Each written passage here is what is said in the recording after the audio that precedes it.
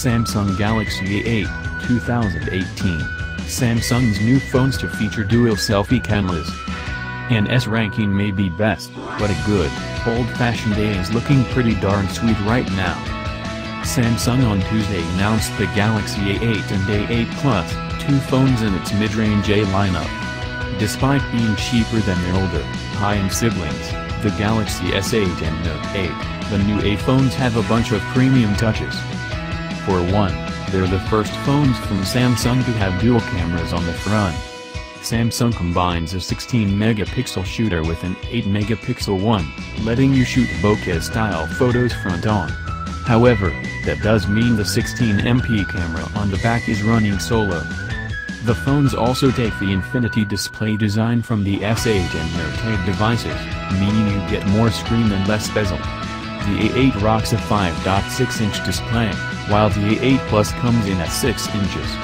Both are 1080 by 2,220 pixel Super AMOLED displays, not as crisp as the 2960 by 1,440 pixel resolutions on the S8 and Note 8, but still full HD. It's not just good looks, the new A8 phones support NFC, which means Samsung Pay and Android Pay are compatible, and it's got an IP68 rating, making it dust and water resistant. Not everything is super premium. The phones run on Android 7.1.1. Nougat, not the Android 8.0 Oreo operating system of other new phones.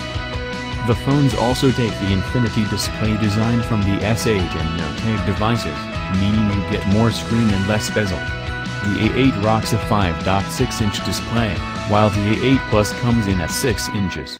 Both are 1080 by 2,220 pixel Super AMOLED displays, not as crisp as the 2960 by 1,440 pixel resolutions on the S8 and Note 8, but still full HD. It's not just good looks, the new A8 phones support NFC, which means Samsung Pay and Android Pay are compatible, and it's got an IP68 rating, making it dust and water resistant. Not everything is super premium. The phones run on Android 7.1.1. Nougat, not the Android 8.0 Oreo operating system of other new phones.